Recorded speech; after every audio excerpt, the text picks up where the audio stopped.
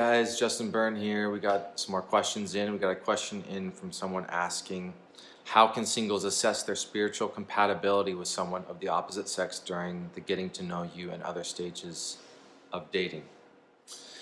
Okay, well, assessing spiritual compatibility requires assessing, which means you have to see things about the person and their walk, their spiritual walk, and how they walk that out, the things they do, the things they don't do because of it.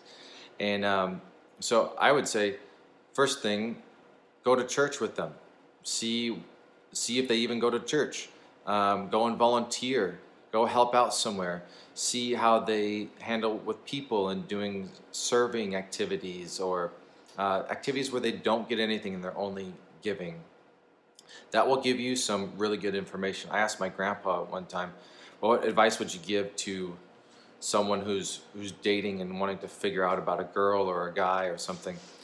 And he goes, I would tell them to go volunteer at a church. I go, okay, why would you tell them that? He's like, when you volunteer, you get to see really good information about a person. You get to see how they handle serving, how their attitude, their character, if they value giving above just receiving things and what they can get for themselves. It shows you really important information. And when that's what you're asking is, how can I find out if I'm compatible? That information is what you're looking for. So create opportunities where you get to see it. Go to things, do things together. I often tell myself when I start dating someone, I don't need feelings for them. All I need is time. I need time to see them. I need time to see what life is like, because character is exposed through life experiences. And the character that someone, like spirituality requires character from a person to keep it. Anything to do with character, it just is only released through time. You get to see in the different situations of life, the different scenarios, the different difficulties, the different successes. You get to see all that, and that's giving you really good information. So spend time with the person. You have to be able to assess and observe and see. And so create opportunity. Go volunteer. Go help out. Go to church. Go to a home group. Go do fun things. Go do things that are difficult together. You just want to try everything, because that shows you a wider gamut of life, and that's what you're looking for, is you're trying to find out how this person does life on a spiritual level. Next part of the question is, during the same stages mentioned above, how can a woman evaluate how well a man is suited to lead her spiritually? Premise being that a man has been given the role of spiritual leadership in marriage. Okay, well, I would say this. So if you're a woman and you're trying to evaluate how a man is suited to lead you spiritually, now ultimately, you're not supposed to be led by a man spiritually. Maybe he's supposed to have a spiritual covering for a family, but I'd say this, you want someone who leads themselves spiritually, who has character you respect, that you feel like, oh, that brings strength to me, to the relationship. It brings strength to the people around him, because it's a quality of character, a quality of spirituality that produces character. It isn't just talk, you see it in their actions. And we're not supposed to let another person be our spiritual, what do we say, to lead you spiritually.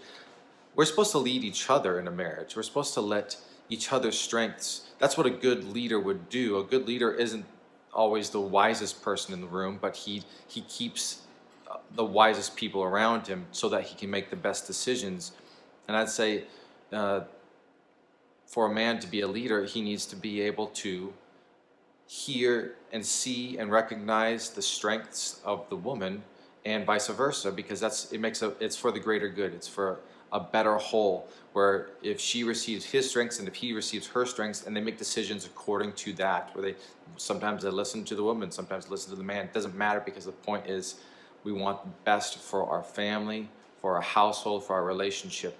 And I'd say that has spirituality within it.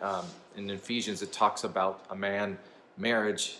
It takes a man laying down his life for a woman, and a woman submitting to a man. The only way it's going to work for a man to be the head of a household and the only way it's going to work for a woman to want to submit to him is if he's walking out his part, which is very seriously giving up his life in terms of making sure his house is taken care of, watching out on a spiritual level, considering well his household. And so how can you evaluate if a man is walking out that type of spirituality, that type of character? Again, you got to live life with him. You got to see what he does. You got to hear how he thinks. You got to talk about things, get into things. Don't avoid talking just because it may ruffle some feathers. Those are the very things you want to get into, you want to talk about. Again, you want to watch his personal spiritual life, because that's what's going to reflect on the relationship, the marriage, the family life down the road. It's the character he carries. And is it something you respect? Is it something you go, that feels peaceful to trust that?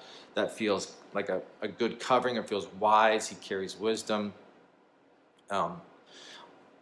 You'll know it if you start living life. You'll start to feel if you feel peace about his character.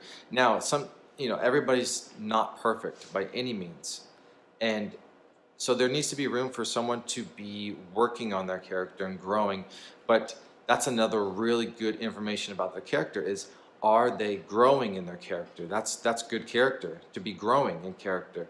And you can see if a person is dealing with something and it doesn't get dealt with, or they never talk about it, or they avoid it. That's a bit of a warning sign. To see the rate of work that they do, that they allow their spirituality, their desire for life to progress them, to help them step away from things that are insufficiencies or deficiencies, and step into acts of strength and acts of courage. It doesn't need to, some life issues are big and they take a long time to work through, but to see steps consistently is a really good sign. You need to be able to see that. So I'd say if you see good steps and continued dedication to spiritual devotion, character development, as you live life with them, as you see and as you ask questions, that's a really good sign. And that will give you really good information to know if this person is going to be someone you are compatible with on a spiritual level, trust on a spiritual level, feel is a good leader to help you in times and to help your family. So time, volunteering, going to church, experiencing a person is what you need. And to not let fear fear of being known or knowing them or hurting them or ruffling feathers, to be able to live life open is so important, to be able to assess and discover what a person is made of spiritually with their character. So anyway, I hope that helps you guys. Please send in more questions if you have any more questions. We'd love to hear from you. All right, talk to you guys later. Bye.